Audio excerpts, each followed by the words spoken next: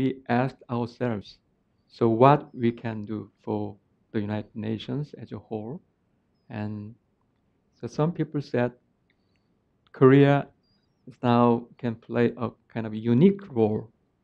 So the definition is unique is quite different. But in my interpretation is unique role is a kind of the bridging role or connecting role between two divided the part of the world or the south and north as she mentioned.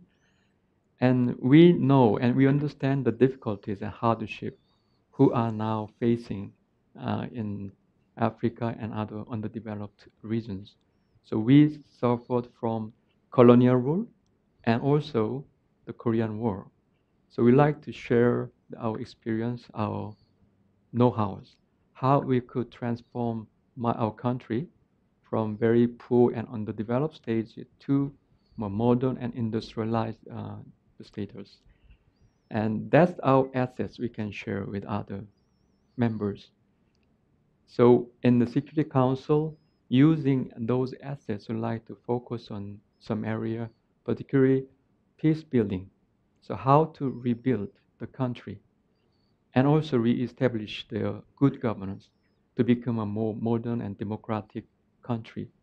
We face the constant threat from North Korea. So we are under threat from the nuclear and WMD from North Korea.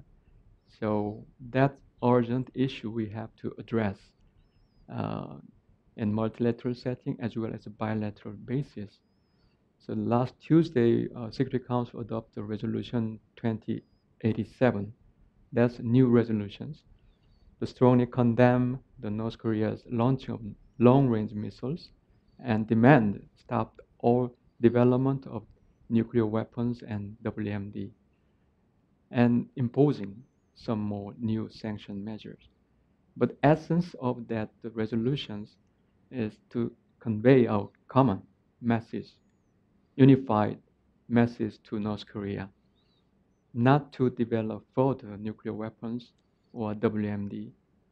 Please take care of your people. So improve the livelihood or welfare of their own people. They should take people first policy, not military first policy. But we don't want to be hostage for North Korean issues. So we like to go more globally. So we like to expand our contribution even outside our peninsula and our region to the world.